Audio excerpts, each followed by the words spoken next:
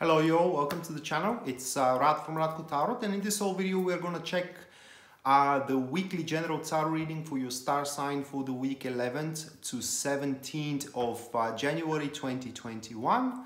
And in case you are interested in a personal reading with me, you can check out the description down below, and there you're going to find a link to my website, from which very front page you can see the full list of my services and as well their pricing.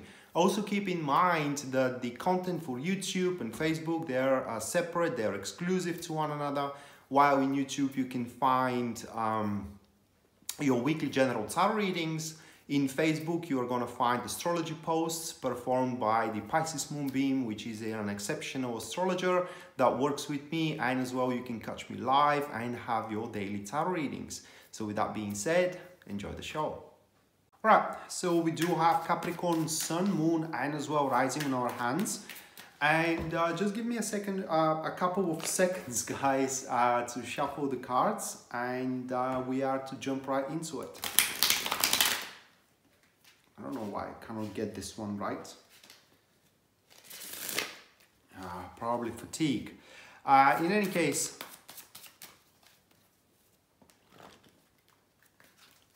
the first card we got for you, that is going to be the Empress. Moving next, we do have the Four of Wands, followed by the Page of Pentacles. Moving next, we do have the Moon card, and the last one here, that is going to be the Queen of Pentacles. Right, so what we do have for you, Capricorn, it's a really good setup that you are going to do at the start of the week, and that is displayed here by the Empress card. So at the start of the week, it seems that you are going to indulge yourself with things that you can, and your strive for yourself in general is going to be to make yourself as comfortable as possible. May that be because you want to muffle some kind of a poignant experience from the past, or just because you are to reach a conclusion that at the end of the day you got to do something better for yourself. That doesn't matter. The whole point of the Empress, it is that you are going to start taking care more for yourself at that given time, and that is going to, guys, make you think more toward the distant future and what you can do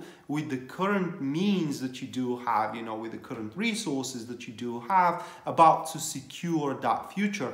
So at the start of this week, you may start planning something big about your career, right? Or planning something big about your family, if you do have such, or planning something big in terms of yourself, how to interact with the world so you can attract love. Now, this planning is going to make you withdraw from activities, okay? You are to become more quiet in terms of career development, not development, but in terms of career interactions and interactions in general. That is because your brain is going to work at that particular time in terms of making a well-found decisions for yourself and how you can become, like the card says, Empress. Because the realization that is going to take place at the start of the week, it is that if you don't do something good for yourself, nobody else will, right? And that itself leads to a conclusion that you are going to reap whatever you are to sow. May that be bitter or sweet, it's yours to reap. So that's why you would want to make the most well-found, accurate, balanced, and mature decision for yourself and for your future. And that is the really good setup, because right after that, we do have the Four of Wands, and the Four of Wands speaks that based on these conclusions, you are going to undertake very, very important matters and sort those matters out, either in terms of career or either in terms of relationship or in terms of social circles, whichever way that develops for you. Those matters which are unfinished, which are posing obstacles, predicaments, or in generally are, I do apologize, are slowing you down, okay? You are going to undertake them, and it seems that, at least according to this card, you are going to resolve them. So whichever plan you are creating at the start of the week, right after you do create the plan and you do how do I say it? You do address the major points of it here with the Four of Wands. Finally, this plan can start be initiating. Okay, it can start manifest itself, or whatever it is to get manifested. Yeah, whatever the plan poses, it can manifest, or it can start manifesting itself afterwards. So right after you realize what you want for yourself and how to become comfortable, how to become successful, you know, or how to become loved and so on and so forth, this cycle completes, and right after that you are jumping into a action, manifesting it. Now the Four of Wands, especially in this particular deck here, as you can see, forms the circle of power, and right after it manifests that circle, it releases the energy from the middle, and this energy, it is yours to be pointed or directed into a certain direction. If that's love what you want, then you have to plan in that direction. If that's a money that you want, you have to plan into that direction. But once again, the planning needs to be well found, mature as well. I want to scratch this one around. It needs to be mature, and it pretty much needs to be balanced as well. Moving next, we do have the Page of Pentacles, and right after you know, you successfully complete that cycle of development here, which is your plan and your decisions, and you start manifesting that plan moving forward, we do have a follower stepping up. Now that could be a person you know, it could be somebody new as well, but what they do, it is that they see a thing of worth. Okay, so they are to happen either to be very devoted to your agenda or to your plan, or they could be very devoted to you. So if that's the case, if they are very devoted to you, that is most likely somebody that always seeked your attention, or always, you know, kind of like wanted to keep in touch with you. And if this is a love reading, I would say that that is a person, a friend of yours, someone that you do know, that had a secret crush on you, and now they are feeling ready to pretty much divulge all of that. That is because they are seeing you very determined into one specific direction, you know, as your plan. And if they don't catch that very final moment, you know, where you are open for something new, they are going to pretty much miss a chance for quite of a long time, because after you start manifesting your plan, you are not going to have any time for anything else aside from that.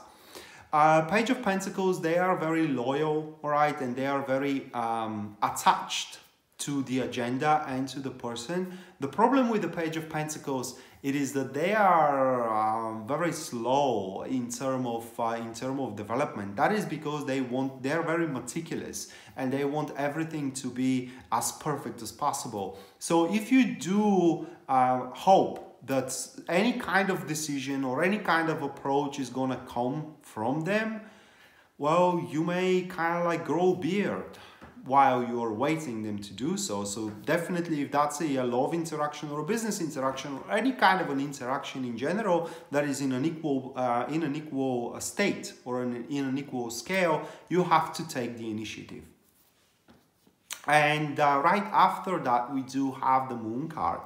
And the Moon card here serves just as the purpose as that your realization that you did the right thing, okay? Aside from that, as you do realize that you did the right thing, that is gonna make you rather also you are going to start feeling a bit uncertain and insecure, not with your own actions, but with the stability of the situation. And this is the company of knowing that you did the right thing. So you do the right thing, all right, in a sense of that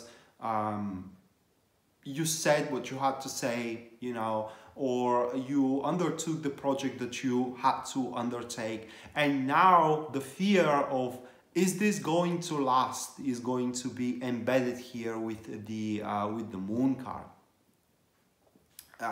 Is this opportunity that you took right, or a love that you have attracted is going to last as much as it needs to, or for example a lifetime. Yes, it will. The thing with the moon card, it is that the fantasies of the doom and gloom, you know, or in generally fantasies that things are not gonna go in the most beautiful way, which you have signed up for, are going to be in presence. That is because certain circumstances that are surrounding the situation are not going to be visible for you. You're just not going to have the full picture here, okay?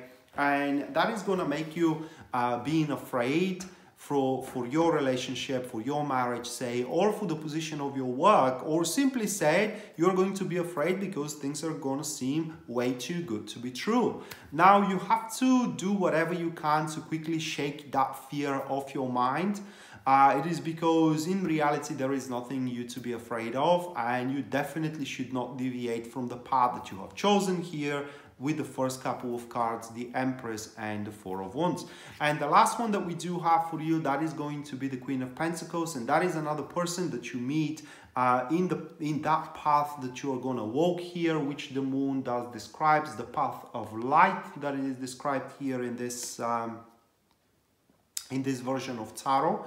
And the Queen of Pentacles, it's a card of reassurance. Now, this person meets you, say, halfway through your development or whatever you have decided to manifest.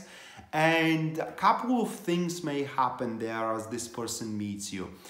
First, like I said, is reassurance that you are on the right track, that is somebody who have already accomplished what you are after, and it's just reassuring you that you are doing the right thing, that you are doing the things the right way, all right?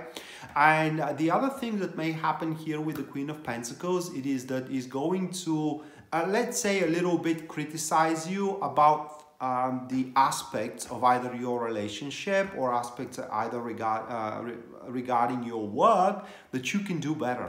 And it's going to point you how you can do these things better. Whether you are going to listen to this individual or not, that is entirely up to you guys. Well, what you need to know here is that this Queen of Pentacles is not concerned about your well-being.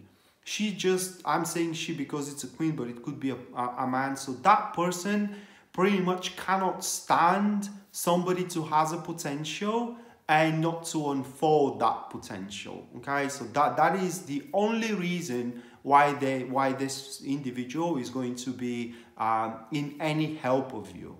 Not because they care about you. They have their own domain, they probably have their own family, they probably have their own as well business. So they are going to be just fine without you as well. In fact, they're going a little bit out of their way to help you. That being said, they're going to tell you these things only once. Whether you hear them or not, whether you comply to them or not, that is entirely up to you. So that being said, Capricorn, this was your weekly general tarot reading, guys. Hopefully you do enjoy it and you do like it, and we are to see each other next time. Until then, bye.